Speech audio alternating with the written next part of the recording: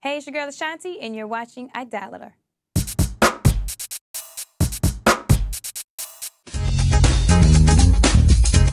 Well, my last album came out in 2008, so between 2009 and like 2011, 2012, I kind of walked away from 7 majors, and it was really hard, you know, because it was kind of like fear of the unknown. So as I was going through that, I was in the studio constantly. And it wasn't really until I came up with the title in my head, Braveheart, that I really started to concentrate on an actual album, you know, and a body of work. So the evolution, it was weird. It was kind of like me just working. And then when I got the title, the album kind of became a template for the last 2-3 years of my life.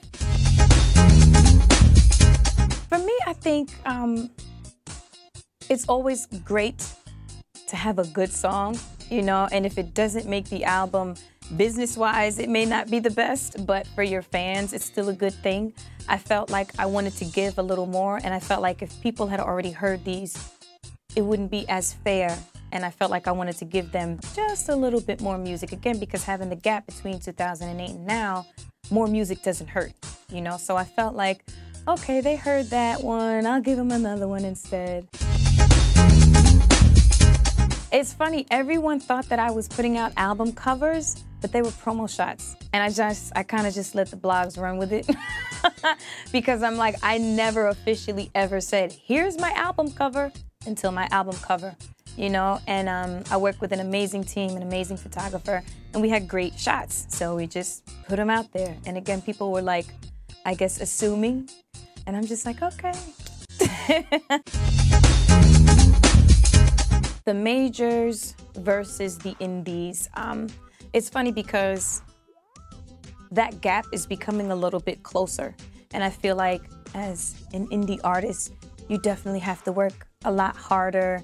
You have to be very hands-on, but the rewards are a lot bigger. With a major, you know, you have a huge staff, but you still have to work as hard as an indie artist, and the percentages are not as big. So the rewards are not as sweet, you know, but of course, anyone would want a huge engine and a huge staff, you know, to have that outlet, to be global and to make things happen simultaneously. You know, when you're an indie, it's not possible. You have to do the legwork, you know, and it's a little more time consuming and it's a lot harder. But when you map out the business behind it, if you're successful as an indie, it's a blessing. It really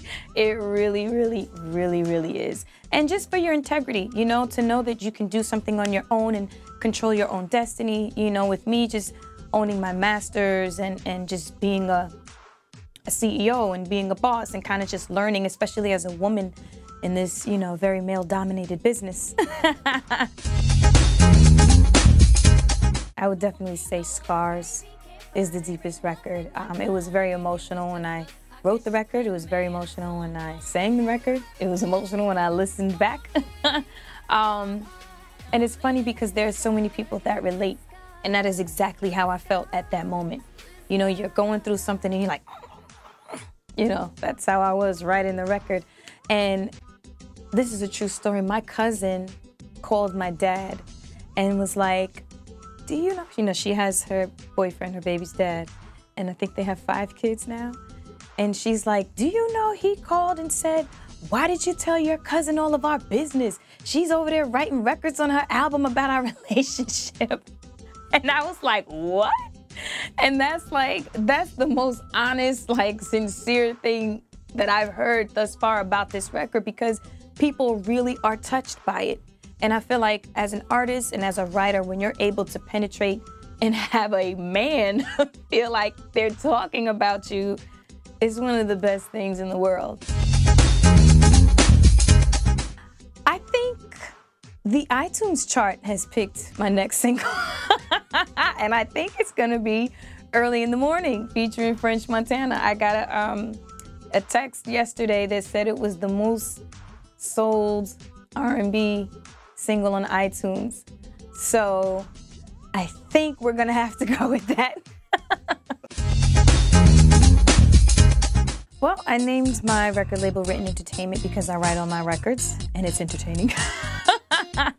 And yeah, I mean, being a boss is a lot of hard work. It really is. You know, it's not only my career and my life, it's my staff. You know, I take care of my family, and then my staff has family, and then just making those life-altering decisions is very crucial, you know, and I've made some very expensive mistakes. And it's like, you know, I would love to be in the studio all day, every day, but at the end, I have to sign those invoices. I have to approve those budgets.